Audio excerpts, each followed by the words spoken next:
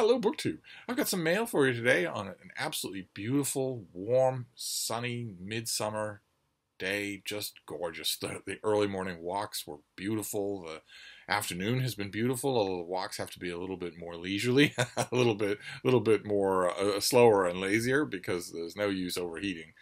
I think this is the last few days that this beautiful, picture-perfect summer weather will be here. Here in Boston before a string of genuine heat arrives. Nothing like the heat that's baking the rest of the country. This will be, I think, in the 90s Fahrenheit, low 90s Fahrenheit, but it will. I predict it will persist over the course of a solid week. So still 30 degrees cooler than the rest of the country, but that will still be the first genuine long heat wave that we've had. I mean, technically, in meteorological terms, at least for the Boston area, a heat wave is 3 consecutive days where the daytime high temperature reaches 90 degrees Fahrenheit or higher. But if you reach 90 degrees Fahrenheit even on a Monday, a Tuesday, and a Wednesday, and then it cools off right down into the 70s again, nobody really thinks of that. A heat wave has more an element of inescapability, of unendingness. And I think one of those is coming for Boston. It won't make much of a difference. This little book room is extremely clement in terms of temperature, whether you have the little AC unit on or not. It's extremely nice just all around the year, probably because it's so heavily insulated with shelves and shelves of floor-to-ceiling books. But anyway, we've got some mail, we've got some packages, and some of them are a little odd. Some of them give off an odd feeling. So let's start with this first one, which is an Amazon Prime envelope. So that leads me to think it's one of you. Is that right? Oh, it is one of you. Yes, it is one of you, and I know what this is. This is rule number 2 here on this jar. No, or is it rule number 3? I don't remember. Rule number 1 on this little BookTube channel, the little BookTube channel that could, is don't send me a book. You love books, and I love books, and you know that I love books, but don't do it. Don't send me a book. It will be a bad idea. It will hark me back to the year that I got 30-something copies of David McCullough's biography of John Adams from 30-something well-wishing people. 30 copies, a whole box, a whole shipping crate of the same book. It'll hark me back to that. I have a lot of books because I love books. And because I love books, and because I've loved books for a long time, I know what I want, and I know what I don't want. So, rule number 1 is don't send me a book. But I can't remember the way that I ordered rule numbers 2 and 3. One of those rules is that Steve is always right. But the other one is send me your old tech. Definitely send me your old tech. And of course, rule number 1, don't send me a book, doesn't apply to ebooks. You could send me as many ebooks as you want. And this person sent me some old tech. I don't think that I remember the specifics. I remember the person's name. Yeah, we've got a power cord here, so it's definitely tech. I don't think I remember the specifics. So let's see what we can find here. What is this? Well, it's small, whatever it is. Make sure we don't have any. The feng shui here is a nightmare. It's just a question of I hurl stuff onto the floor, and then when I'm done, I clean up. Oh my! Oh goodness, that's right. I remember this. This is an Amazon tablet. Is this going to have any power? Maybe not. No, it does have a little power. This is an Amazon tablet from a few years ago that is notable mainly for one thing. I mean, it's a small Amazon Fire tablet, which is their color tablets. You've seen me. I've had a few of them over the years. I say have, but all my tech is gone. All my tech is under tarps or, lost in bins or covered in taped over boxes or whatnot. I only have what's in this room. So once upon a time, I had a larger Amazon Fire tablet, their color tablet. It's their Amazon's answer to the iPad.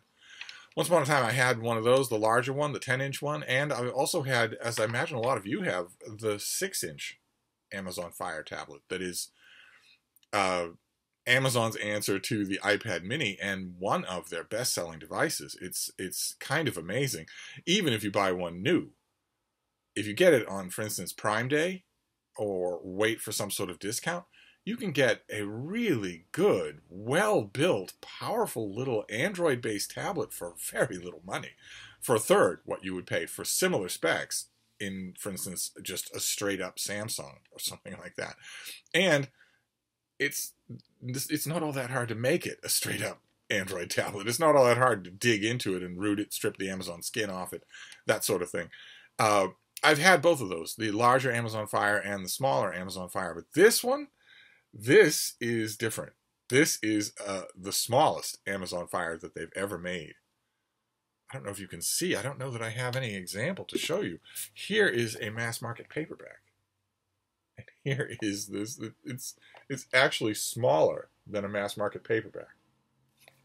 I have never had, aside from cell phones, I've never had an electronic device that was this small. This literally does fit in the palm of your hand. Amazing. Okay, so you've got the nice, solid, blockish delivery there. The headphone jack there. You've got the power cord up there. What else we got? Okay, Amazon is holding to the line here. Very minimal side fussiness. You've got the volume controls on one side over here, but there's very little in the rest of it. The rest of it is clearly designed for you to hold it. So the one thing you don't want if you're going to be holding this device on its edges is anything that you could accidentally activate. So those edges are clean.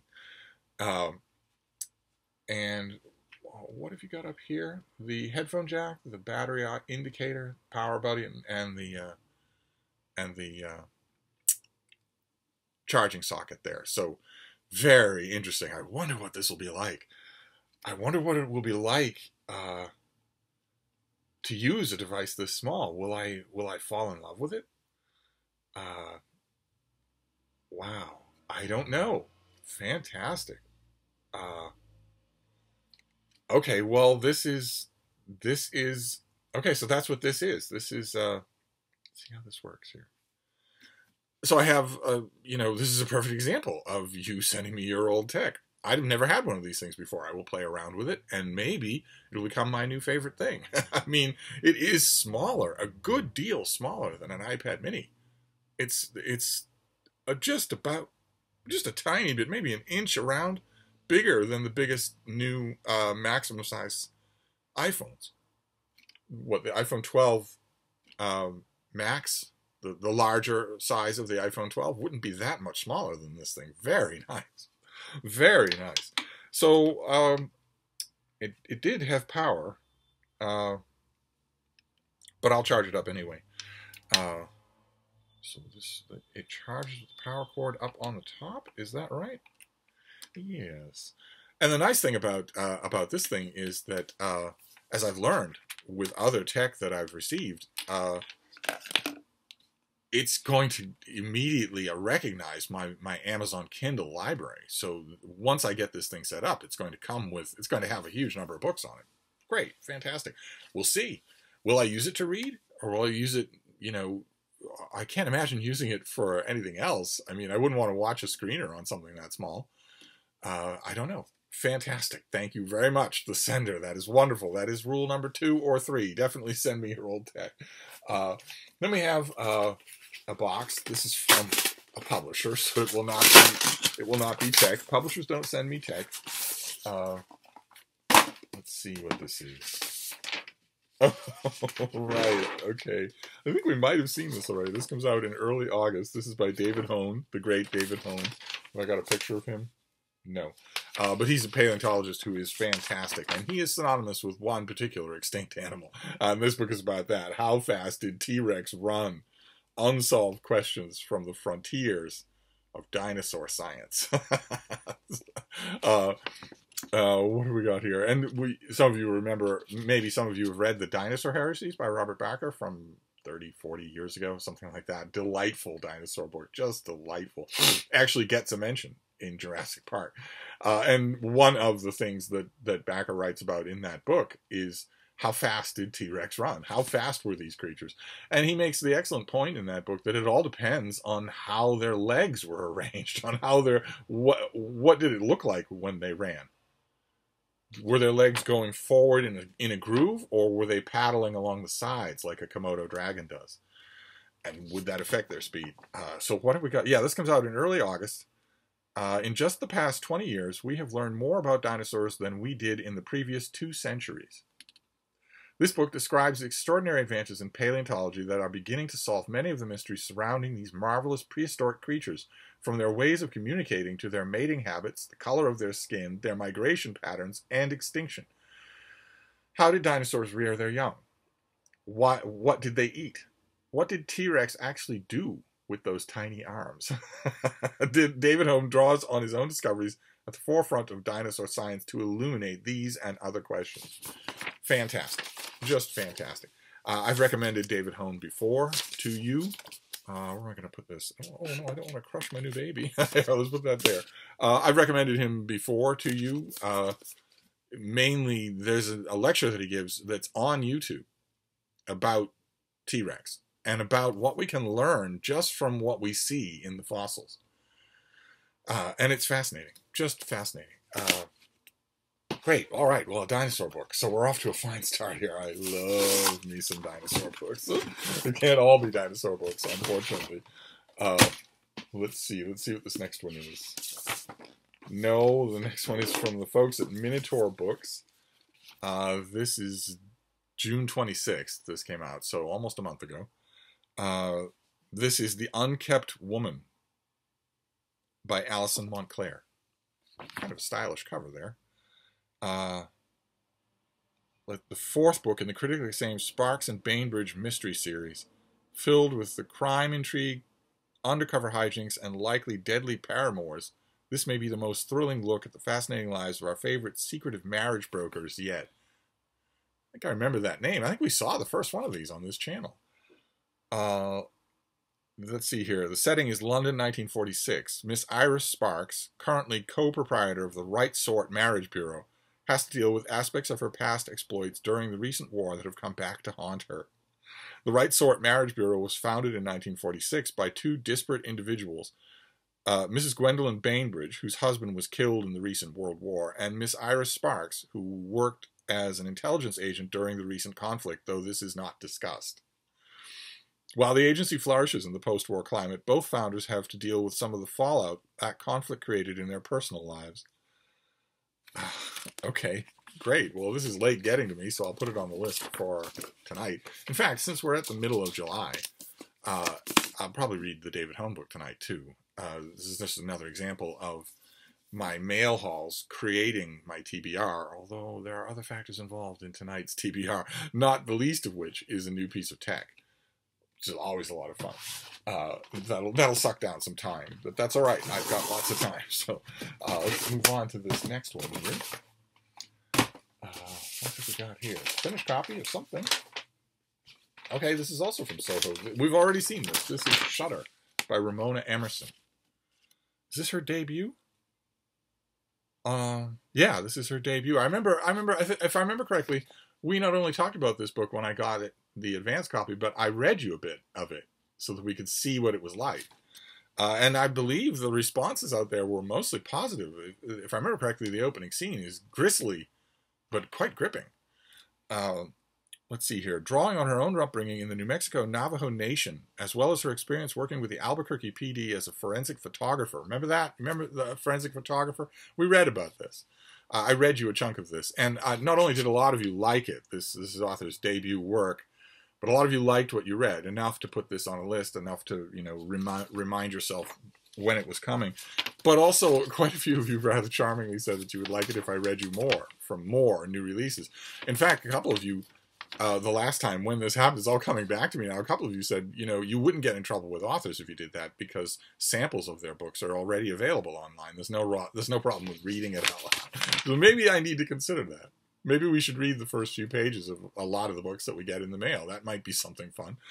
But anyway, she draws on those things to offer a debut novel like none other. A lush depiction of life on the reservation, a southwestern police/crime cartel that draws from real cases Emerson observed, and a rich celebrity catalog of Diné culture as told through the point of view of an unforgettable girl next door who was forced to turn superhero to seek justice for the underserved. Okay, well, do we have a date on this? August 2nd. Okay, this is also August 2nd. So this has been sitting on, the advance copy's been sitting on my shelf for a long time and is now completely inaccessible to me. So I'm glad I have the finished copy. It'll stay right in here. Sooner or later, I am going to experience space problems in this little room, but not right away. And then we have, the finish up, we have a great big box here. It's not giving off the vibe of a book. It's not doing that. So maybe this is also a violation of rule number 1. Although I shouldn't say also, because the first one is this incredibly cute little Amazon Fire. What have we got here? Oh yeah, this is definitely not a book, or if it is, it's definitely not from a publisher. It's too well packed to be from a publisher. It's just piled in. What on earth is this? All sorts of packing in here. But this is the thing itself. Oh, okay, we're ending as we began. We're ending with old tech. Another one of you sent me an old piece of tech. An iPad. Okay, fantastic. So, it's an iPad. Does it have any power? It does. Okay, so this came, an iPad and the case that goes all around it. So some of you have commented over the years, looking at my tech, that it seems like I mostly prefer it without any cases, without any coverings of any kind. A few of you have commented over the years that seems a little odd, considering that I am a little rough with my stuff. Why wouldn't I encase everything I have in armor? And I've done that before with iPads and MacBooks and whatnots. And for me, it ruins the aesthetic. I know that's a dumb thing to say, but it does. For me, it ruins the aesthetic. I'll do it if I'm using the thing constantly, or if, for instance, in the case of my iPad, it has a smart keyboard, and the smart keyboard is the cover to my new iPad, the one that I use all the time. That smart keyboard is connected to the iPad, and it makes it into a typing machine. So, oh wait, we had life, but then, oh, it went away. Okay, here it's back. Here it's back. So what is this? You've got the cloud of languages going by. Which language do you want? Oh my. I want English. I want the United States.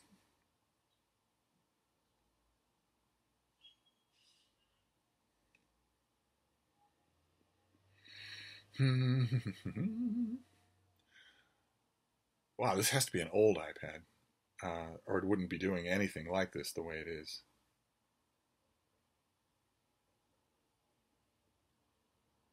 Yeah, this has to be an old iPad. So I wonder if it will tell me what it is. Let's take a look. Let's see if we can. Let's see if we can get it to talk about itself. No.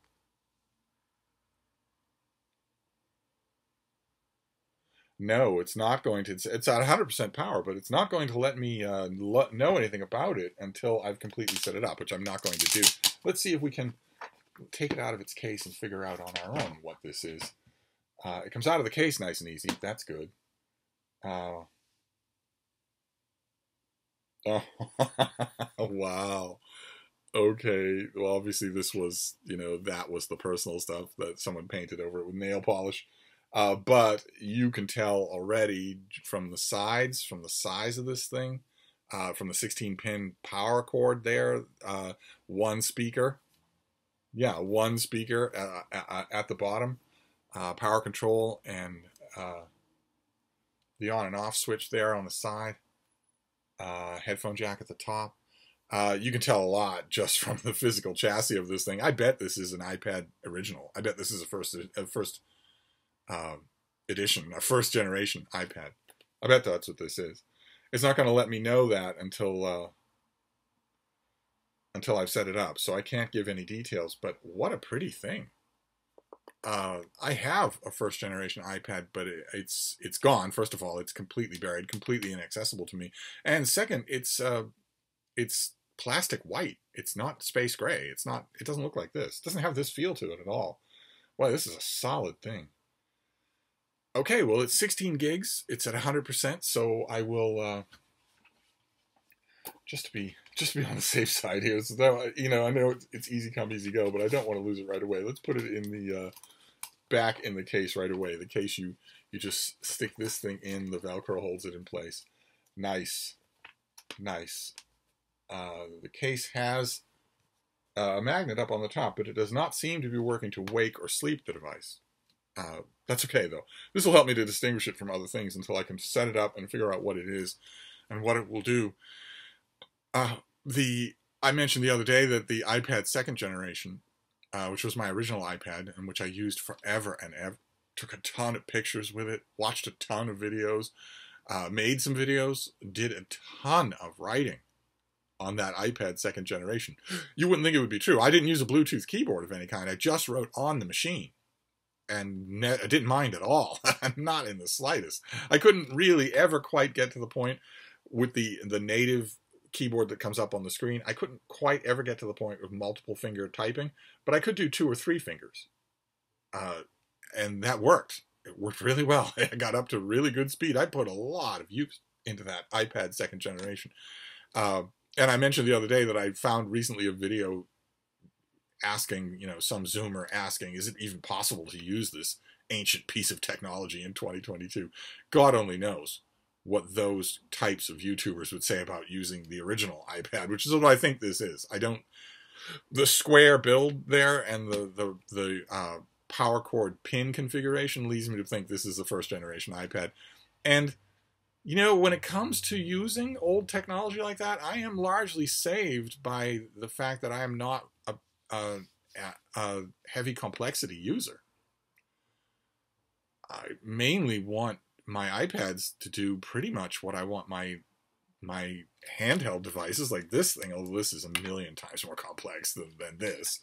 I pretty much want them to maybe show me some things passively, show me Instagram or Twitter or my Gmail, or I want to compose prose on it. A word processor. Basically, it requires what I want out of this technology requires less out of it than anything else you could want. So oftentimes I will baffle the predictions of the videos that say just don't get one of these things. You're not going to be able to use it. I'd be willing to bet that this thing will download books or sideload books, or maybe not sideload, but download books. I'd be willing to bet that this will do that. In which case, what do I care?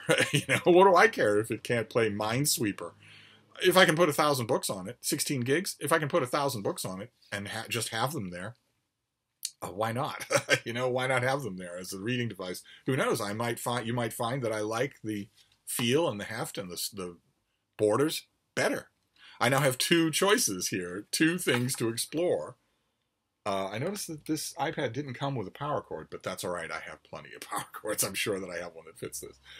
Great. Okay, well, that's the mail. Not 1, but 2 old pieces of tech. An old iPad and an old, very small Kindle Fire, the smallest Kindle Fire. How fascinating. I wonder, in both cases, I wonder what that will be like to use. Well, I'll give it a try. I'll put time aside today to do it. And then we have 3 books. 2 mysteries and, 3 mysteries really, but 1 is nonfiction. We have Shutter by Ramona Emerson, which is her debut. We have The Unkept Woman by Alison Montclair. 4th book in a series. We'll see. I don't think I've read anything but the first book in the series, so It'll be up to Alison Montclair to get me up to speed. And finally, How Fast Did T-Rex Run by David Hone, which it doesn't just address that subject. I'm sure it will address lots and lots of dinosaur-related subjects, but fine by me. Fine by me. I may read all of these books tonight, and I will also be playing around with this device tonight. So thank you both, the people who sent these things. That is wonderful. These things now have loving homes. So, and especially poignant, melancholy loving homes, because I was only able to grab just so much tech to bring it in here before the home construction apocalypse, the home apocalypse, struck everywhere else. So I don't know where all of my old tech is. I just have to play with and use. I just have what's in this room. So all the more welcome. So thank you very much. I'll wrap this up for now, but I'll see you soon. Thank you, BookTube.